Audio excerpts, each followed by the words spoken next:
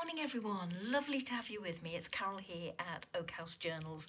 Thank you for joining me today. So it's Monday, and on a Monday I love doing my collage assignments that have been set by Margarete Miller as part of her 2024 collage weekly challenge. It's always a mouthful to say that, I don't know why, but I find it a mouthful. Anyway, I've got the assignment prompts for week 24 here in front of me, and I've got my choices here of what I'm going to create my collage out of today. So the first one is something from the recycling bin. Well, we had tuna salad last night, and I took this label off the tin and rescued it from the top of literally our recycling bin.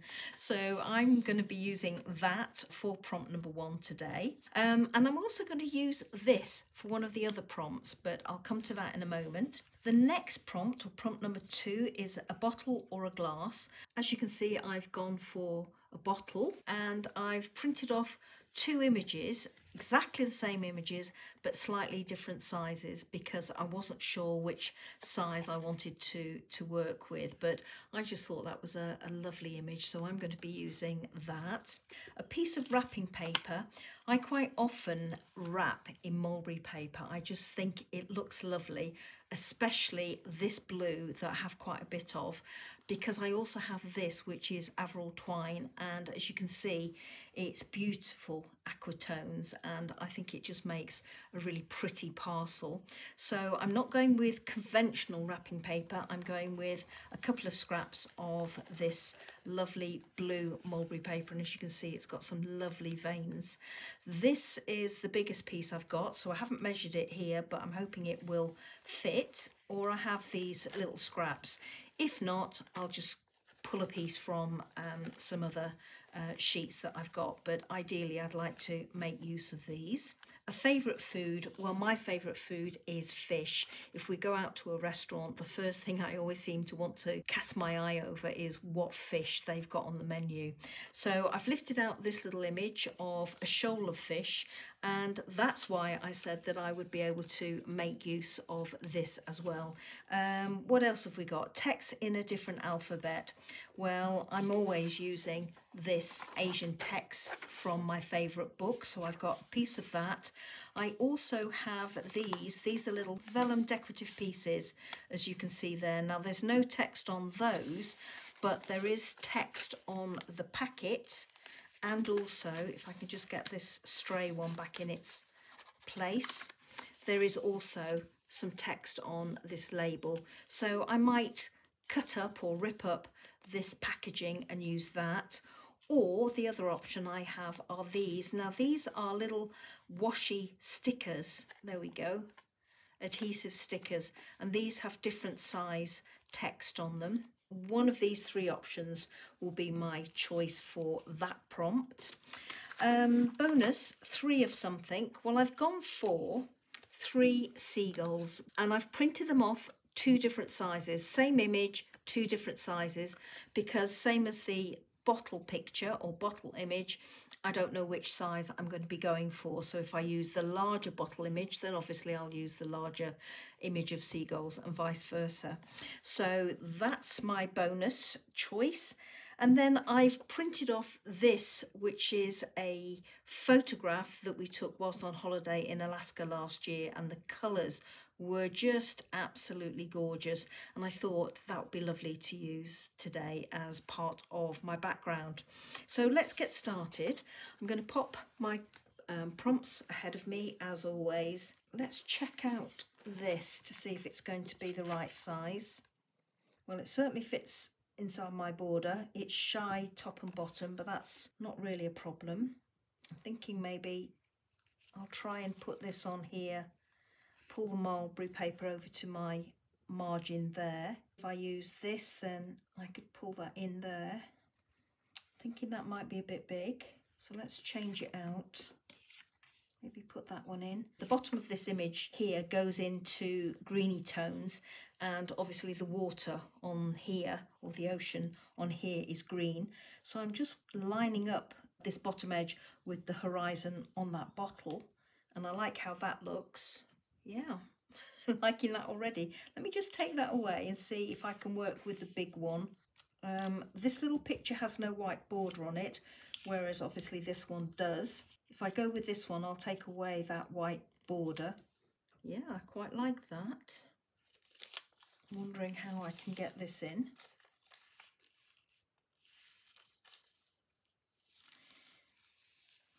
Pull that in.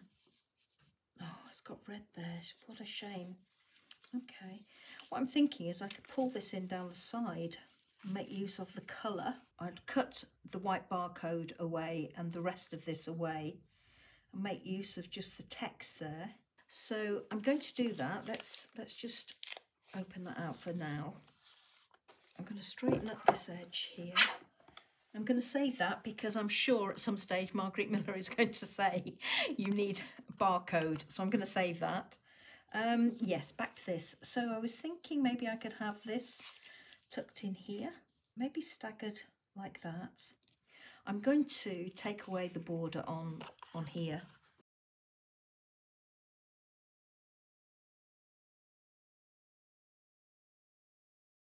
Similarly, I'm going to trim this down.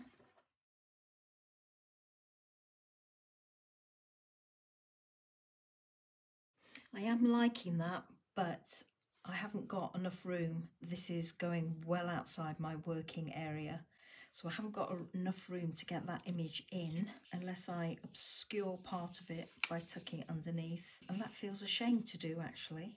No, I'm not liking that. Such a shame, because I do like that image. Okay, let's have a look at this one. Trim it down. As I said before, I may well decide to change this image out and go with the smaller one that I've got up here. Sorry, I'm off screen there for you, aren't I? So I'm going to pull this down a little bit. I'm not averse to that. It does go outside my working area a bit, but I never mind it going out too much. But this image went right out of, right to the far edge, so that wasn't going to work. Let's have a look at these. These are going to be, I think, my obvious choice. My eye is taking me to this area here to have them. And I'm thinking something quite heavy like that to pull the eye down here. Oh, that one might work. I'm looking at these two lines here. And my seagulls, I was thinking about fussy cutting these and having them on my bottle. Okay, I'm going to go away now and I'm going to fussy cut round my bottle and I'm going to fussy cut round my seagulls and then I'll be back. I've gone for the larger bottle and I fussy cut it out, and as you can see I've just gone for a little bit below the horizon here so that it will sit nicely on my page. And the seagulls are fussy cut as well. I've gone for the larger ones and I'm just going to flip this image over and that one and just put my seagulls off to one side for the moment. I've got my portion of something from the recycle bin tucked down this side and I've got this where I want it. As you can see here, I've put in one of those scraps of the mulberry paper down this left hand side, so there's the join there. It's slightly overlapping, it's not a join, because I wanted to have a rough edge down there. So I'm more or less liking how that's looking. So what I'm going to do is I'm going to just lift up that corner and put some glue in this bottom corner to hold everything together.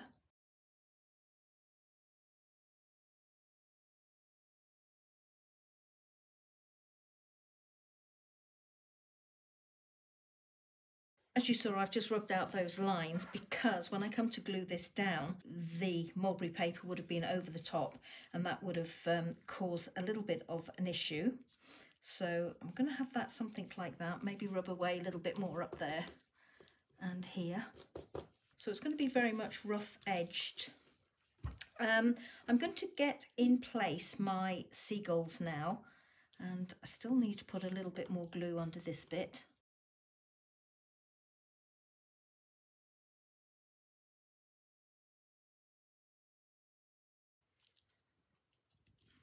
There we go, that's my seagulls in place. I'm loving how they look. I'm going to have this down here and take it off the side. So let's glue this one in place. And I want to position it so I can get that nice little wavy piece coming over the top. There we go. And I need to get in these, and I'm wondering whether or not to put a strip of the mulberry paper down the side there. So what I'm going to do is I'm going to try and wiggle in a piece of this down the side. I think it would be nice to have it there. If it doesn't work, I can always take it away, can't I? I'll try and bring it down a little bit more and have it like that. Yep, okay. So let's put some glue behind here.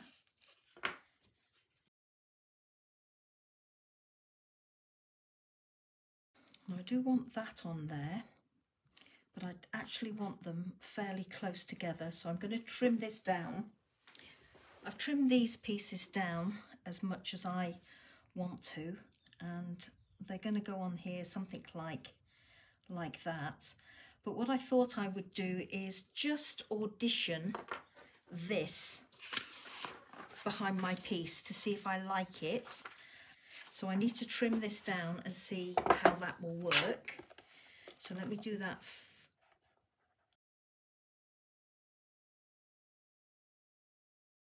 Now I like having that underneath there, but I haven't got enough to actually frame my piece. So I'm wondering whether to cut another piece and have it down here. So let me just look at this on this side. What I'm liking about this is that I've got the text underneath, and that I feel is working nicely. So I am going to cut another piece, and I'm liking that I've just got odd bits showing there, and I will have some more showing here. So let me cut another piece and I'll be back. I've laid up a couple of those pieces of book page behind my piece, and I'm going to glue those in place now. So I'm just going to carefully lift this away.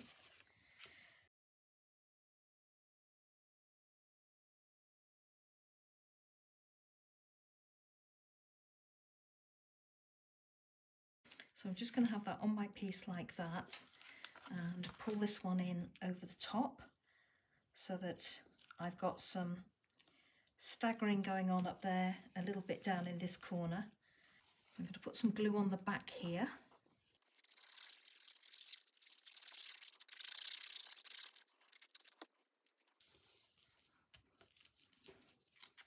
Just going to flip that over, smooth it down. And now I'm going to glue the whole of this onto my background.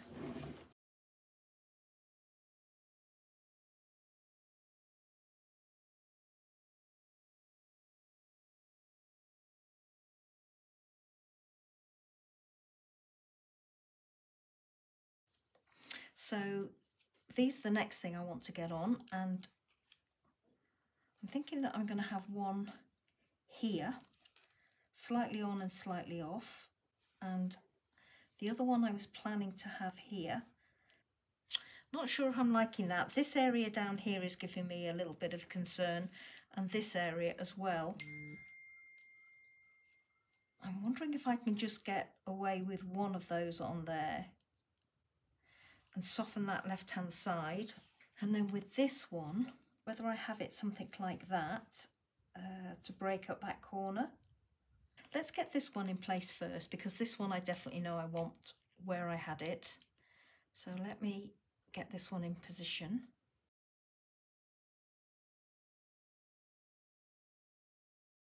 Yeah, I'm liking that, so I'm going to go with that.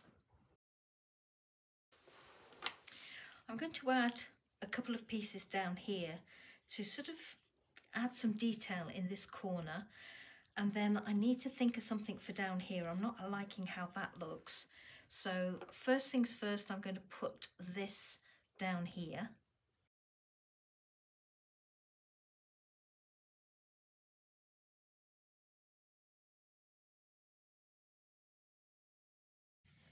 And what can I put down there? Got that barcode. I'm just looking for the rest of the wrapper from the tin of tuna. I'm going to save that. That green I don't want down there. It's too big. Certainly don't want tuna chunks written on my piece. I'm wondering about the responsibly sourced square that's there. I think it looks better staggered half on and half off. So that's what, maybe drop it down a little bit. Actually, no, I'm going to drop it down a little bit like that. Yep, perfect. That's what I'm going to do. So let me put some glue behind this. So that's another piece rescued from the recycling bin. Okay, everybody, that's my finished piece for this week's assignment. Not my finest work. It worked better in my mind's eye than it has done on the page, but hopefully I'll grow to love it. Let's go through the prompts and see how I've managed to hit those. I'm just going to put the pin in my glue because it dries up too quick, doesn't it? So first things first, something from the recycled bin. Well, I used my tuna label and I used a portion down the back here and then this little piece down there. A bottle or a glass, well, I went with my bottle here and my ship inside it. A piece of wrapping paper, well, I've got my mulberry paper as my wrapping paper all the way round, and it is loose all the way round, even down this side where I've put my labels. Trust me, it is. There we go, it's loose. A favourite food, fish. So I've got my tuna there. Text in a different alphabet. Well, I've got my washi stickers here, my Asian washi stickers, and I've also got my book text in the background or book page. Japanese or Chinese, I don't know. And the bonus prompt was 3 of something. Well, I went with my 3 seagulls perching on top of my bottle. Thank you as always for joining me. I really do enjoy your company and I love reading your comments. So if you're minded and would like to do so, please leave me a comment. I always reply, and I'll leave you with some photographs so you can have a closer look at this. So until next week, take care, enjoy your crafting if you get time to do some, and I'll see you soon. Bye bye now.